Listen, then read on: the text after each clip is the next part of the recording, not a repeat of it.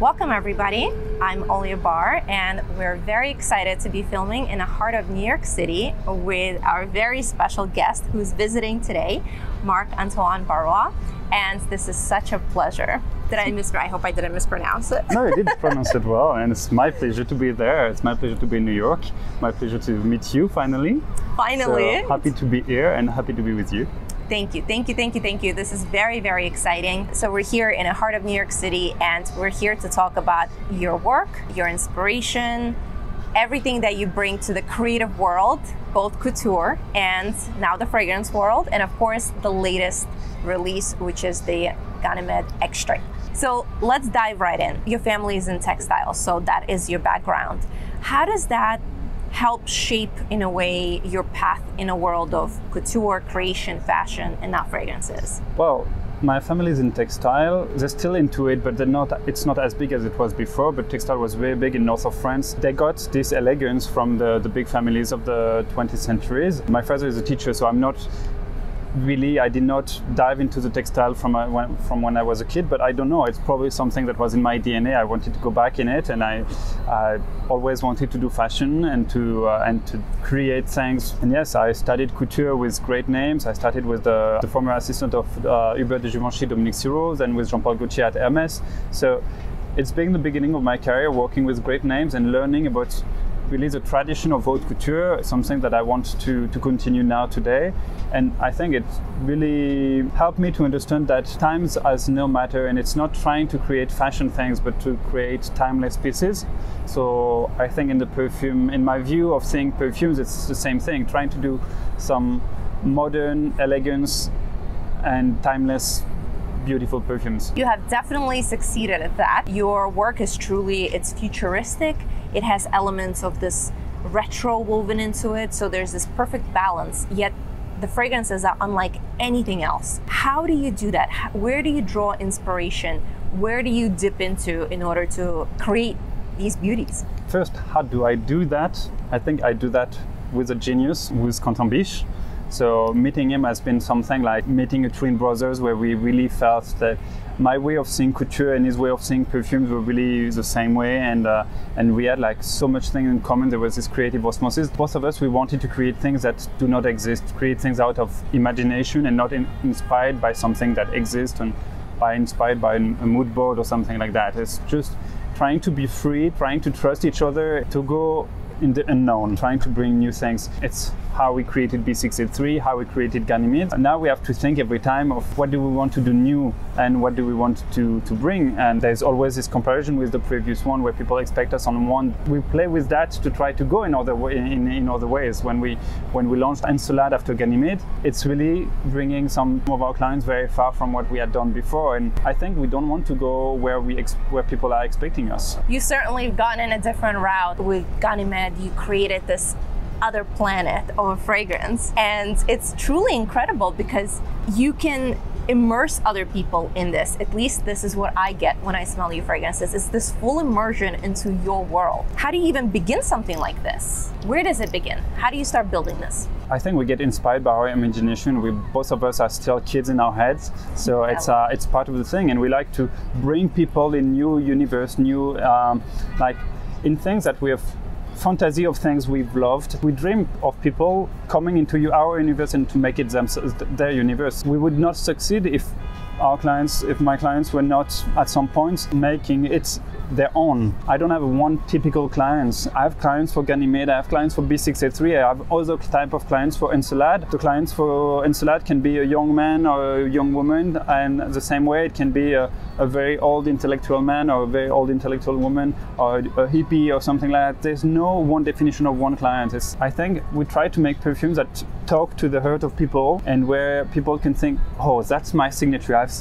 I've been seeking my signature for years. This one, I found it, and now I got it. I always say I prefer to have a few people that love my fragrance and to have like hundreds of people who like it. I always say this to anybody who's getting into fragrances and starting to explore, is that there is always our particular association with it based on our memories and our perceptions and the emotions that we felt during a certain time that we encountered a particular, element that you can see and pick up on that fragrance, and then makes it feel very, very special. It's truly amazing how you create, because you kind of, it's almost like structuring a gown, I believe, or structuring, considering you're in a men's fashion, which, by the way, men's couture is such an underlooked category, you know, and you really zeroed in on it.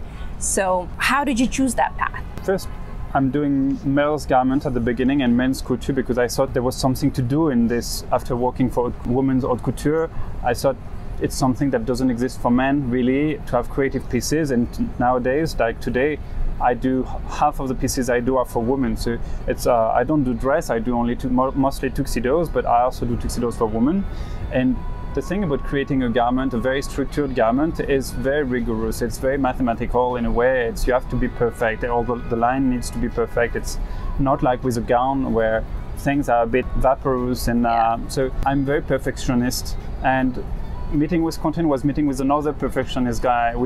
Sometimes we take 3 months, 4 months, 6 months just to make some fine tuning on the perfume. When I work with him, I don't want to talk about the ingredients we put in it, because I think I'm not the expert into choosing which ingredients and which ingredient is too much or which ingredient is missing or anything like that. As an art director, I can tell him, okay, we missed the texture, or we missed something that is more chic, or we missed some, maybe the chic and the elegance is all a question of balance. If you do a little bit too much, you fall in bad taste in something that doesn't look like anything. So it's always finding the right balance. And me, I'm trying to express it with words and with poesy and with emotions with Quentin. And it's the idea I want to bring is when I'm saying about B683 that I want it to be my signature as something that is maybe a bit more classical, because I'm not that creative in my way of being. I create for others, but I like to be very simple and to be somehow, in French we say passe-partout, someone I need to be, like, I cherish the fact that I can walk in the streets just by myself and enjoy the city, and I don't want to have all the looks watching me because of my clothing and things. But when I do create a tuxedo, when I do create a coat for a client, I know he's coming to me to get something that makes him super bright. So it depends. When I create for me, I create B683. When I create for others, I would ask Quentin to go for something more like a fantasy, which Ganymede is. It's a fantasy of a perfect beauty. When we create Ensalade, it's the fantasy of something joyful, something very different. So it's trying not to express the ingredients, which for me is so... Talking about ingredients only is something so many niche perfumers already do. And I feel the niche perfumery has gone into, it went into a dead end, with talking about only about ingredients. That ingredients bring you to some place you already know. Serge Lutens has done it very well. We've had a very commercial perfumery until the 80s, 90s, then niche perfumery came just with ingredients. And now I like to tell more poesy with my perfumes, to bring them into the future in somehow. Couture and fashion has become more and more easygoing, and people are less and less taking care of their garments as they would have done in the 19th century and 20th century. It's the clothes, the men's clothing, but as well as the women's clothing, has become much more uniform. When I come to New York, I don't see a fashion that is much different than the one in Paris, and everyone looks kind of the same. So fragrance is a way for me to allow everyone to express really their personality. So I have 5 fragrances. I created 5 fragrances. It's 5 types of personalities, but hopefully I would do more. And so we know there's so many more fragrances on the market, so everyone can find their own fragrance. It's really interesting to be able to dive into this whole concept behind it. And of course, when two perfectionists, two truly creative minds working together, you know, it must be really beautiful. But also, I've never met personally Quentin Biche, but I know his work is incredible. I wear a lot of his fragrances, and he is such a force in the creative world, you know, fragrances. So working with him, is that it's always kind of 50-50? Or does he come with his own vision? Like, how is it to collaborate with somebody who is also as powerful as you are in his own field? It's a question of trust. It's really, I trust him. So I would sometimes, on some fragrances, on some projects, I would give him like a free, like a white card, do whatever he wants, at least to start with whatever he wants. I usually give a direction and say, well, I'd like to go in this direction or in this direction. Then during months, he can walk by himself, and I trust the fact that is going to come with something that I will like. And then after we do the fine tuning, or we change the direction, or we have to make some choices. Creating a fragrance is also a question of choice. The only thing we really want to do absolutely is to work only the two of us, not allowing anyone else to give their opinion about what we're doing at the point, because it's already a lot to have the two of us. I don't want to put my ego on top of that and say, okay, we should change some things. I trust him that sometimes it needs to be like this. So right. It comes with ideas. I add some ideas sometimes I don't. I don't even need to add some ideas because he really understood the meanings of what I wanted at the beginning. So it's really working the four hands, but the real one to create the fragrance with me is Quentin. Is the one that master the fact to put ingredients together. Me, I'm just giving the intention. I love that. I love how that must be so interesting to be in a room and to hear all those conversations happening when you guys create. But let's dive in to the Extrait. The talk about the Extrait has been for quite some time. Everybody, and I just want to say that if you still have not smelled Ganymede, you are really behind on the whole fragrance world, because it seemed to already have a cult following worldwide, not just in the US, and it's a fragrance unlike anything else. And anybody who has fallen in love with it already has been waiting for the Extrait. So now that it has been launched, let's dive into it. Tell us what is different. First, going to show Ganymede. When we create Ganymede, we create the fantasy of a perfect beauty, something fresh, something mineral, a mineral leather, something quite new, because bringing a leather with minerality was not something really common. Indeed, as you say, it's really got its fans very quickly. And when we create an Extrait, for us, it's not just changing the concentration. It's not just thinking, okay, how are we going to do Ganymede with more diffusions and more powerness? It's more a way, the same way we created B683 Extrait after B683, is to allow the people that love Ganymede to go in another direction. We almost have the same ingredients in Ganymede as in Ganymede Extrait, but we switched the composition and the proportion so that the everlasting flower, the immortelle, which is only at the end of Ganymede, has a hint of something a bit salty, a bit mineral. There it comes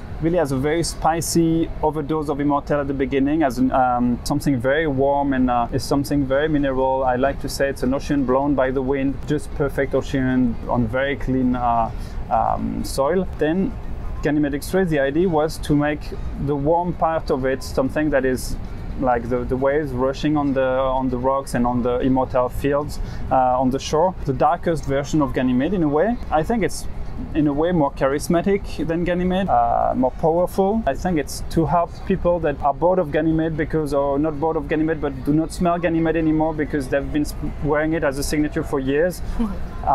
It's maybe the evening scent for the one that has Ganymede as a signature scent. Oh, I love that. To me, it's also almost like you caramelize the immortelle flowers, or like you just caramelize the whole composition, because there's that layer, maybe it's that kind of myrrh and incense that's given it that licorice sweetness, but it's almost like it's sweeter, and it's a bit almost like a little boozy or balsamic, but it has this balminess and richness that's truly addictive.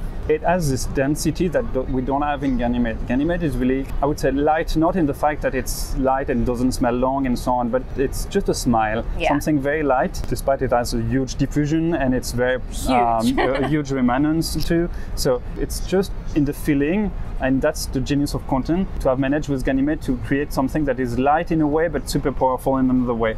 Here we have density. With the concentration, 40% concentration, we add to the perfume a very big, very high density of perfume, something that is really intimate, very addictive and intimate. It almost feels like that closer embrace. You know, it's much more, in a way, private, and it just feels like something that you want to hold close. For anyone who have not tried the original, I would certainly recommend to absolutely start with the original in order to understand the whole concept and why this is the natural kind of next thing. You created a beauty, and you know, it brings me to my my last question, I guess. The change in the world of fashion has been quite evident. You know, people used to spend so much time dressing and putting thought into what they wear. And today, everything is moving in this kind of fast-paced, very kind of more casual way. And it's happening the same with fragrances. People are kind of going for these clean fragrances, for something that's more casual and easy. And sometimes they're not maybe going extra mile trying to understand the true piece of art and the true piece of work, or simply are not aware that you can go just slightly further, and then you have this whole other world of fragrances, such as fragrances like this. How do you see this conversation with this new generation and how to appeal to them? Well, I don't agree with everything you're saying there, because I really see people going into more casual clothing, but looking for more intimate and more exclusive scents. That's what I experienced in Paris, seeing lots of people from the Gen Z, fan of Encelade or of Ganymede. We have more and more young people entering in our stores in London and Paris. That makes me happy. I'm really mad about this ultra fast fashion such as Shine, where I don't see where the world goes with that. But when it comes to fragrance, I think more and more are going into buying less but better and looking for something more unique. So it's really where I'm very confident in the future. I invite everyone that sees these videos, and everyone, and that's a question that has been asked to me by a journalist, but to invite people to enter in a niche perfumery or to research on such website as Twisted Lily, to search which fragrance they want to sample and to try new fragrances that are not just simply the fragrances you can find in the mass market thing, because there are so many things to find and so many things to discover. I invite everyone to discover their own signature. It's like just crazy. I think there's so many beautiful brands. It's really something we have to do. I'm thinking press and journalists, they have their role to play for that, to invite people to say, okay, give it a try. It's like we don't have bodyguards at the entrance of our stores, so you're welcome to come in any of the niche perfume stores. It's like often a beautiful experience. At least in my stores, I try to make it the most beautiful experience as possible. More and more people since COVID try to find a quality fragrance and try to find an experience that would bring pleasure to them, and it's fantastic because a bottle of perfume with a spray, you can travel, and sometimes it's inspired by memories, but when it comes to my fragrances, you travel into an imaginary world, and it's just one spray, so one spray and you're in a whole other planet. Yeah, that's what I would try to do. I love that. I love that you brought it up, because it truly gives hope that the new generation is willing to truly immerse into this world of perfume and look beyond just smelling good and really look into emotional connection to fragrances, being able to transport, being able to uplift yourself, being able to indulge and try on these different fragrances, like different personalities of different outfits, and see which one is you, which one resonates with you, and kind of grow with them and develop with them. So thank you so much for being able to kind of give us a little glimpse into your world of creation, how you thinking, how you feeling. Is there anything else you want to add to us, or you want to say that we haven't touched upon?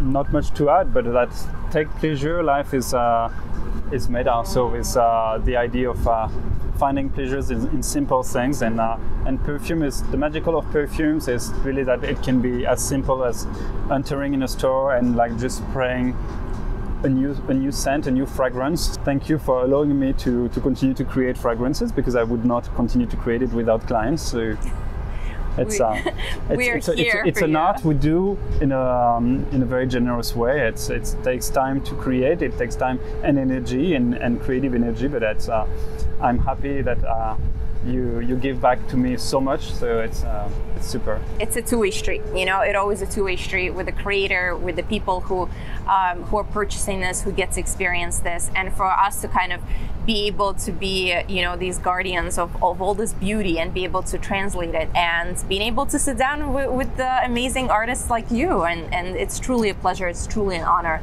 So thank you for being here, and we'll see you in the next one.